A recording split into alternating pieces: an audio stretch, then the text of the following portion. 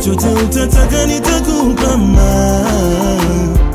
guys, welcome back to our channel. It's a girl Fanny Lungu back with another reaction video. If you're new to this channel, make sure to give this video a thumbs up, share it with your friends, and of course do not forget to subscribe. Like I said, my name is Fanny Lungu, and a big shout out to the person that suggested this. We're going to be reacting to This Was Your Prophet, emotional speech, Mohamed Hoblos.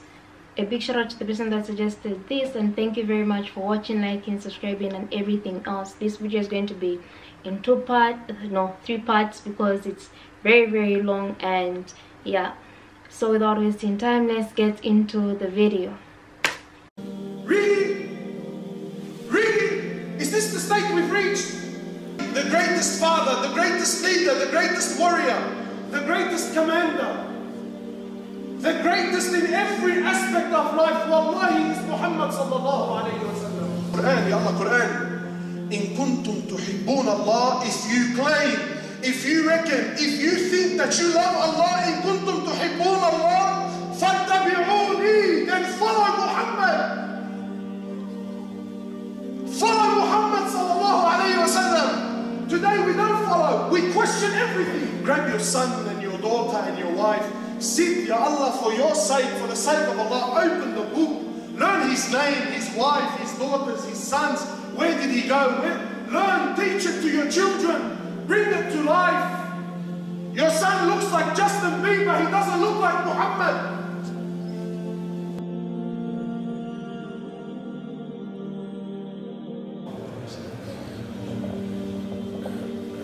إن الحمد لله نحمده ونستعينه ونستغفره ونعوذ بالله تعالى من شرور أنفسنا ومن سيئات أعمالنا من يهدي الله تعالى فلا مضل له ومن يضلل فلا هادي له وأشهد أن لا إله إلا الله وحده لا شريك له وأشهد أن محمدا عبده ورسوله صلوات ربي وسلامه عليه وعلى آله وأصحابه أجمعين.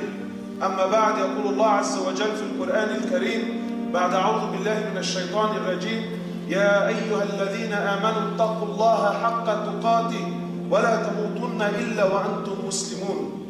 We praise Him, the King, the Master, the Sustainer, the Creator of the seven heavens and the earth, and we send peace and blessings upon His beloved Muhammad sallallahu alayhi wa sallam. Allah Azza wa Jal warns me and warns you, my brothers and sisters, to not die except in the state of Islam, in the state of submission, to have fear of Allah Azza wa Jal. My brothers, Allah subhanahu wa ta'ala, the Malik, He chooses. He has a way, He has a system. And sometimes His choice, His selection may make sense. Sometimes it doesn't make sense to you and I, but that's irrelevant. He is the King, He is the Master, He is the one with the ultimate wisdom and knowledge, and He knows. He chooses what He likes, when He likes, where He likes. Allah Azza wa Jal, from the millions and billions of stars and planets and Allahu A'lam what's out there, He chose Earth. From the billions and billions of angels that He created, He subhanahu wa ta'ala, He chose Jibreel to be the greatest of them all. And it has nothing to do with physical size, for there are many angels that are bigger than Him. From all of His creation, subhanahu wa ta'ala, He chose the creation of the human to be the greatest. He selected that there is to be time. The year is to be made of months, and from the months He chose Ramadan to be the greatest of them all.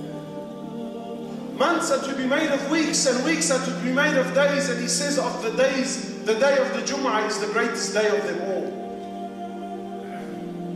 From the billions and billions of human beings that have come and gone, He subhanahu wa ta'ala, He chose 124 or 125,000 to be the greatest of them all, being the prophets and the messengers.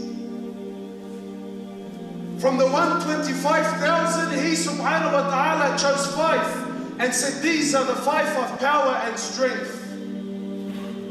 He chose Isa, Musa, Nuh, Ibrahim, and Muhammad sallallahu alayhi wa sallam.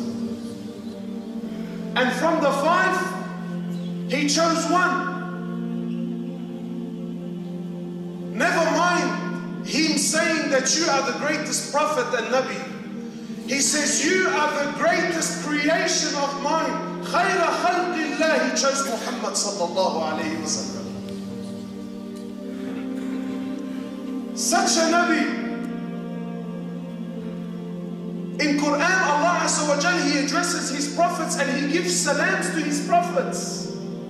He says, Salamun ala Ibrahim, Salamun ala Nuh. But when He spoke to Muhammad sallallahu alayhi wa sallam, He said, Inna Allah wa malaikatu yusalluna ala al-nabi. Ya ayyuha alladhina amanu sallu alayhi wa sallimu taslima. He says in the authentic hadith sallallahu alayhi wa sallam, whoever makes salah on me once, Allah Azza wa Jalla makes salah on you 10 times. Sallu al Habib. What a prophet. Give me your hearts, please, and give me your imagination. Friday khutbah has become the sleeping session. We come, we find the corner that we're cozy with, we fall asleep, wake me up for the prayer. Now give me your heart and your imagination. Sahaba, your fathers, they describe Muhammad sallallahu alayhi wa sallam. They said he had a round face sallallahu alayhi wa sallam, like the moon. He had a large forehead. He had large eyes sallallahu alayhi wa sallam that were jet black. He had high cheekbones sallallahu alayhi wa sallam. And his color, subhanAllah, everything about Rasulullah was the middle way. Everything was middle. Sahaba said he was neither tall, neither short. He was of medium height, inclining towards height. It wasn't difficult to look at him. His hair, which was jet black, was neither curly, neither straight. It was wavy. And he grew his hair, sallallahu alayhi wa sallam, between his ears and his shoulders. And sometimes for the ibadat, Hajj and Umrah, he would shave it bald complete. But generally he had long hair.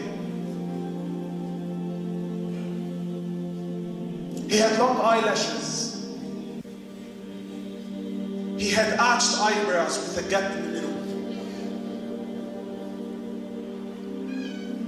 He had bright white teeth. Sahaba described it like hailstones. He had a slight gap between every tooth, sallallahu alayhi wa sallam. He had a big beard, contrary to what many people think. No, he had a big beard in the authentic narrations. Sahaba said, in fact, it was that big, we could see him when he would read salah, when he would stand for salah, we could see his beard hitting his chest as he would recite Quran. He had a black beard with some grey hairs in it. They said he had a strong, silvery complexion, silvery neck. Sahaba said he had broad shoulders, sallallahu alayhi wa sallam. Very physically strong. Sahaba said he had some light hair on his chest. Sahaba would describe he had a flat stomach, not like me, a flat stomach. Even in old age, he sallallahu alayhi wa sallam, his stomach never went beyond his chest. And really, why would it? Aisha is describing to her nephew Urwa. She says, Wallahi, كان ننظر الهلال. We used to watch the full moon. She says we used to observe the full moon, then the full moon, then the full moon. 2 complete months would pass us by, and not a single flame, no cooking, no boiling of any sort. She says not a single flame would be lit in any of the 9 houses of Rasulullah sallallahu alayhi wa sallam for 2 months straight. So Urwa asked, oh my auntie, how did you people survive? She says, Al-Aswadan, Al-Tamr wal-Ma. We lived off dates and water for 2 months straight. So no wonder he didn't have a big stomach. His wife described that he had some hair, what we call the snail trail. You know, he had some hair coming down his stomach. If he spoke, you heard him. He never spoke too much, he never spoke too little. If he spoke to you, you understood completely. He never stared, he would glance. Sahaba described he was always smiling, sallallahu alayhi wa sallam. Contrary to what Muslims do today, we're always frowning for some reason. No, he smiled. If he shook your hand, he wouldn't remove his hand until you removed it first. If you called him sallallahu alayhi wa sallam, he would never turn his head, he would turn his whole body and address you with his shoulders. Sahaba asked Aisha radiallahu ta'ala anha, your mother. They said, O mother of the believers, tell us, what was the character of Rasulullah sallallahu alayhi wa sallam? So she said in return, تقرؤون القرآن, do you people read Quran? They said yes. She said he is a walking manifestation of the Quran. Sahaba described him in his akhlaq, in his very interesting video. I like how he said the greatest creation by God is human beings, and then he moves on to talk about the description of Prophet Muhammad. I really love how he's highly admired and appreciated by people, because he's being portrayed as this person that was living just like any common man. This is a person that was that made everyone comfortable, that paid attention to each and everyone. He wasn't biased, he wasn't favoring anyone, he just wasn't feeling like he's better than anyone else, and in the end putting himself up there. He was too humble despite the situation, despite whatever situation and everything else. Let's get to the second part of this.